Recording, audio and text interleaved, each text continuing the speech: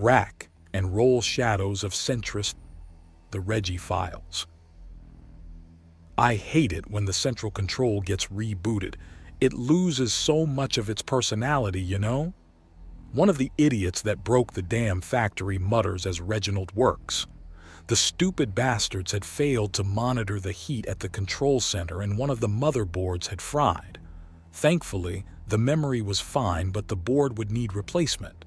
He moves automatically to get a replacement part with a smoldering glare at the idiots for not letting the damn machines rest and cool down.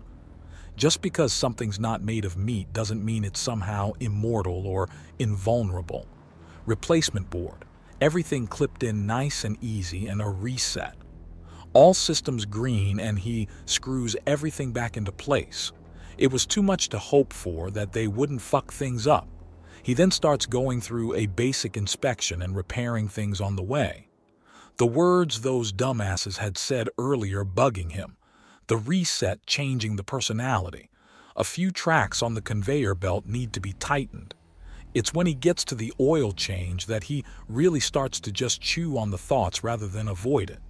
Is he like this machine and had a defective part repaired, or has he been deliberately toyed with? He has to think about this again.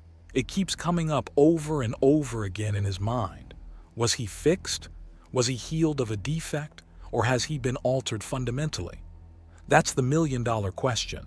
How much of him was him? He had never gone much into philosophy. He was always a more practical sort. If something's broken, then it should be fixed. If it's partially broken, then you don't partially fix it, you fix it. Be it a car engine, a computer, a power grid, or a broken limb, there is nothing to be gained by letting a problem fester. You jury-rig repairs as best you can if you can't fix it right away, but you do not leave things broken. It only makes things worse. I'm being a fool. I've let philosophers and the professionally offended talk to me too much. I have complete memories of my life. Until I receive evidence rather than suspicions, then I will continue to act as if I'm still me. Suspicion doesn't hold up in the court of law. Suspicion doesn't lead to prosecution, and suspecting that something is wrong and knowing something is wrong is a very important distinction.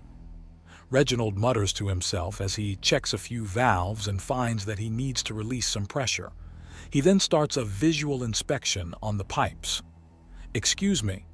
Unaware of any possible distractions, he finds a portion of pipework is crimped and lets out a sigh before redirecting flow around the compromised area. He then moves to get the replacement parts and tools he needs. Hey! One of the guys half screams in his ear before dodging a wrench swing. Never, ever shout a man out of his working groove. Damn near impossible to get it back. Reggie growls as his head goes from clear and focused with little distraction to a smorgasbord of possible defects and reasons for them. Great. Now he has to examine reality, his own imagination, and check both against how things should be while keeping his imagination from bleeding into what should be. Sorry. You were just kind of babbling to yourself earlier and I thought I could help, he says, and Reginald considers the man for a few moments. All right, but for distracting me, you're now my second set of hands. If I ask for something, you give it. Reggie remarks as he picks up the necessary piping and the appropriate toolbox. You've been mentioning suspicions and trusting the evidence. What's going on?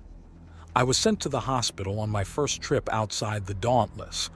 My cancer had decided to reappear in my brain and I was offered a choice of life or death. I chose life, but in the process became about 20 again. It also altered my sexuality. Reggie remarks and the man gasps. He gives them an odd look as he grabs the grinder and quickly cuts out the section of damaged piping. That's horrible, the man says as Reggie measures out the length he had cut and quickly makes the markings on a piece of pristine pipe. How? Reggie asks, and the man seems startled. It's unnatural. Changing what someone wants isn't right. But all sorts of everyday products are designed to be addictive. Are your fries unnatural? Is your coffee evil? If you tell me that my dark roast isn't right, then we're going to have problems, boy. Reggie counters. Having a central part of your identity changed out of nowhere is just wrong. Central? What the fuck kind of pervert has their sexual preferences as central to their life? I'm an engineer, a soldier, a survivor, a son, a brother, a man. I was asexual before. I had no sexual preferences or urges. Still unnatural to have that taken away from you? You use the word unnatural as I'm repairing part of a spaceship. What about a spaceship is natural? You're wearing clothes, those are unnatural. Reggie snarls and cuts the new pipe to the proper length. But, look, I've already drawn my conclusions. The more I think about it, the more absurd worrying about it becomes. People have a lot in common with machines, complex ones. We have many chemicals and internal structures required to operate at peak efficiency. I rolled off the line with some defects. It happens. My whole family has chronic defects that lead to cancer, a design flaw in my inherited blueprints. Sexuality isn't a flaw. Isn't it, though? If your reproductive systems point you in a direction that don't lead to reproducing, then by definition they're flawed. Mine were effectively turned off. Now it's on. It alters your behavior, changing how you act and interact with the world at large. So does a threat of violence, but it isn't part of your identity. Reggie retaliates, growing well and truly annoyed with the man as he files away the burrs from his cutting the pipes both on the replacement pipe and the pipe it's going to be installed in. That's different. In what way? Reggie asks as he pulls out the fasteners and starts sliding everything into position. It's internal changes rather than external. He says, even as Reggie polishes the ends of the pipes to allow things to grip all the better. And somehow, one is superior or more sacred than the other. If a man is born with a deformed leg and gets a perfect prosthetic, then is him standing and walking unnatural? It's different. How? Reggie demands, digging in his heels mentally. Before I was healed, I was missing part of the mechanics required to have children. No lust, no desire, no appeal. Now I have those things. The reproductive systems in my body were completely screwed over. From a mechanical standpoint, I'm better than fine. But you're not you. You're changed. You're different. You're not who you used to be. The man protests even as Reggie fits the piping into place and starts adjusting it. Debatable. I am me, like this factory. Sure, you can rip out and repair some components, but it's still the same thing, is it not? Reggie asks. No. How is it not similar? Reggie asks, becoming surer of himself as he debates. You're a person. This is a machine, the man says as Reggie brings out the heater and solder to fuse the pipes together properly. And there are resemblances between the two, Reggie remarks. Still, you have given me a lot to think about. If the strange cult of victimhood and weakness that everyone's obsessed with wants me to have problems with what's happened, then it's best that I don't. I despise the idea of being weak. I hate the thought of being a victim. Things may have happened to me, but I'm fine. In fact, I've made up my mind. I'm not only fine, I'm fully repaired for the first time in my life. When I'm done my shift, I'm going right back to those two women and I'm going to make up for all the lost time I've spent asexual and celibate. But you've been violated, you've been messed with. You've been changed into someone else. Changed into something better. People change, people grow. I'm new and improved, Reggie says with a smile. But you've been violated, changed. The man says before letting out a bellow of frustration and stomping off. Stupid self-sabotaging lunatic. I'm trying to help him see that he's been fucked over and he treats me like an idiot. Not sure how I can be considered fucked over if the only truly solid bits of information point only to an improvement in my situation. Reggie considers as he quickly solders things into place. Piping replaced. Reggie stores his tools and the extra pieces of pipe.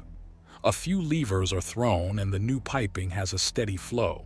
No sign of dripping and nothing he can hear or see wrong. A quick rap with his knuckle and there's nothing he can find wrong. He walks out and moves to set the tools away. The out bit of piping is tossed in a recycling container. "Do you have any idea how screwed over you've been?" the man demands furiously. "I'm sure you can see some kind of bullseye on my torso, but the more I think about how I've been changed, the better off I feel.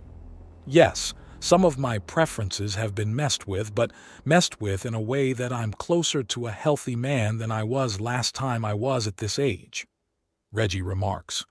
"Your sexual preferences have been changed." "My sexual preferences would have seen my family line die out." "You were changed against your will." "No, I wasn't. I took the option of a healing coma because there was cancer in my brain.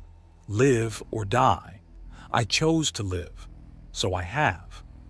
If the side effect of life-saving surgery also ensures that my family line continues and I might have a chance to be a father, to be loved, to be desired and appreciated.